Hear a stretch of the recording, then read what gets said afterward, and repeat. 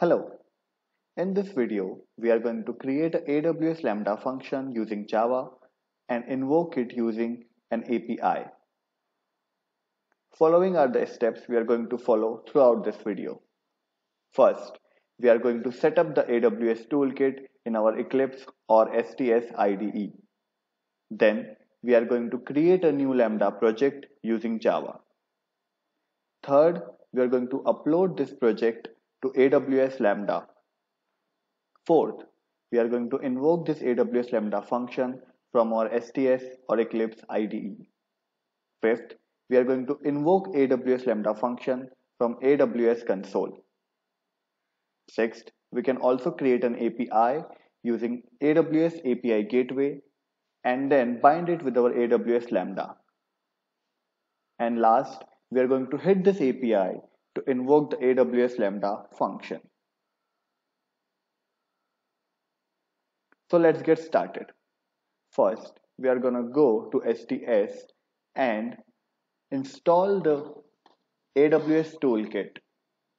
We can go to Help, Install New Softwares.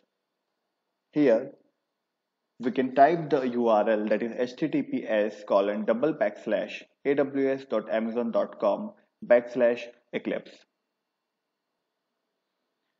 As we can see, the multiple options, but all we need is two things: AWS Toolkit for Eclipse core and AWS Lambda plugin. Select these two and then hit next.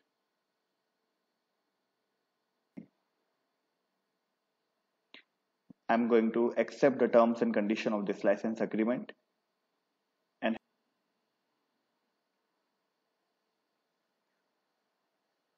now our STS IDE is ready with the plugins installed. Our next step is to create a new AWS Lambda project in Java. We can go to File, New, and then we can search for an AWS project. We can select AWS Lambda Java Project, hit Next. Here we can define the name of our project. I'm naming it AWS Lambda Demo. Here we can define the class name. I'm going to leave it to the default name. And input type is, we are going to use custom event. We can also see the code here, a code preview. In case of custom event, the handle request will start taking a type object. In case of any other, the input parameter will change.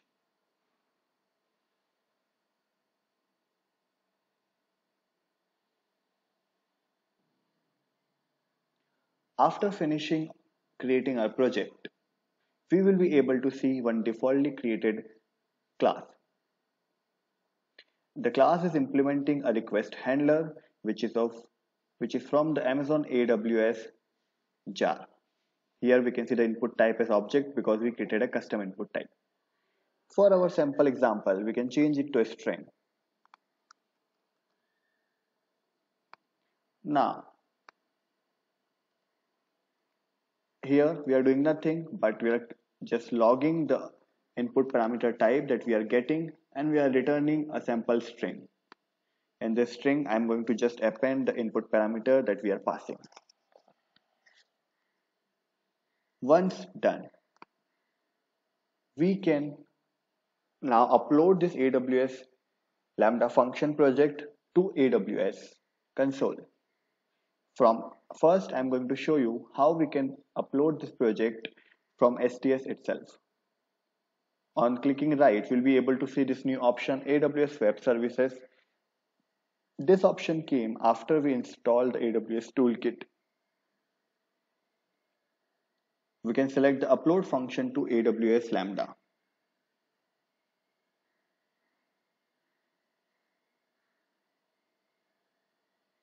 We can select any region here. We can select our function name. I'm going to leave these things default.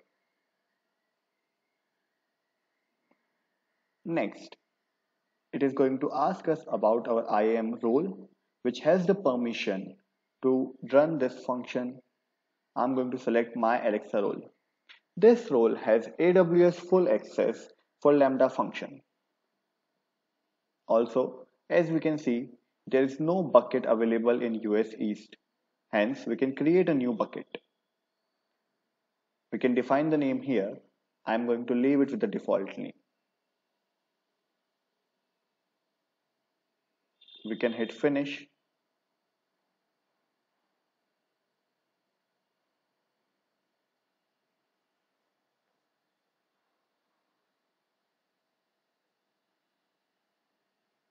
And done. Now we will verify this AWS Lambda project on our AWS console. We can go to Lambda and see a new function called my function, which we just uploaded 17 seconds ago. Next, we can also verify in S3 bucket.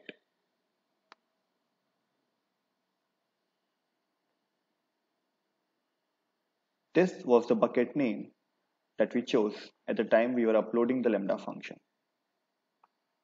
Now, we are going to run this Lambda function from our STS IDE. We can right click, go to Amazon Web Services, run function on AWS Lambda. We can enter the JSON input for our function. We are only passing a string. So I'm going to type hello.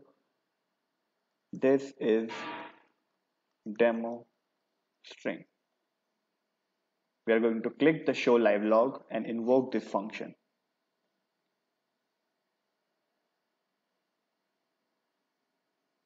If we see the console, this is our function output. Hello from Lambda. Hello, this is demo string. And these are our function log output where we are appending the string. Input, hello, this is demo string. It is very simple. The next thing we can do, we are going to create an AWS API in AWS API Gateway and invoke this function through that API. We can go to AWS console and search for API Gateway.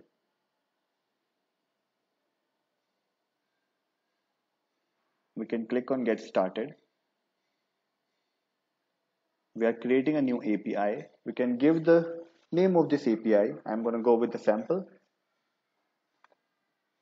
Create API. Now, we will have to create a resource first. So we can go to Action, create a new resource. We can give a resource name here. My resource name is my sample resource. This is going to be the path that is going to be appended in the API that we are going to hit. So we can hit create resource. Now we can create a method. So method defines the type of request that we are going to do. As we have to post a string, I'm going to go with the post type of API.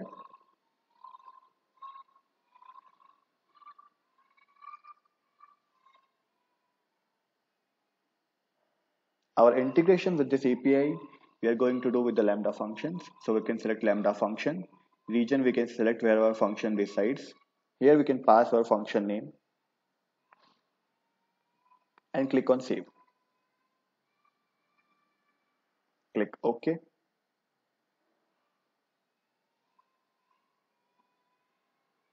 And it is done. To test this, first we can click on test. In request body, we can pass this is sample string and click on test. This is the log that are generated on invoking the Lambda function. So in the logs,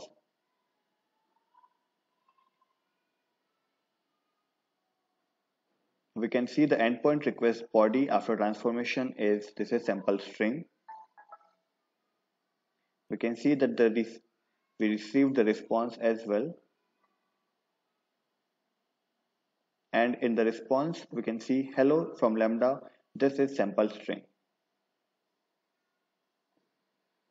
So we can click on action, deploy API. I'm going to give the environment name as test, description as test API, and click on deploy. If we see here, we got a API invoke URL. We can copy this URL. We can copy this URL and go to Postman.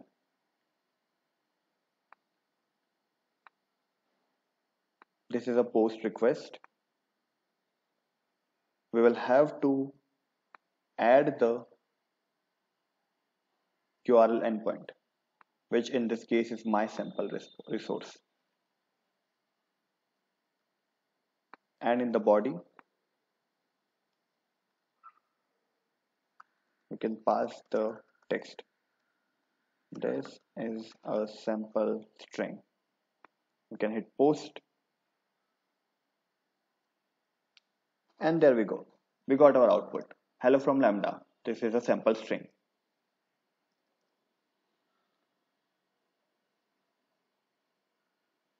So that is it from this sample demo. I hope this helps in creating you a first Lambda function and how we can invoke it using AWS API. If you have any comments, please let me know in the comment section. Thank you very much for watching.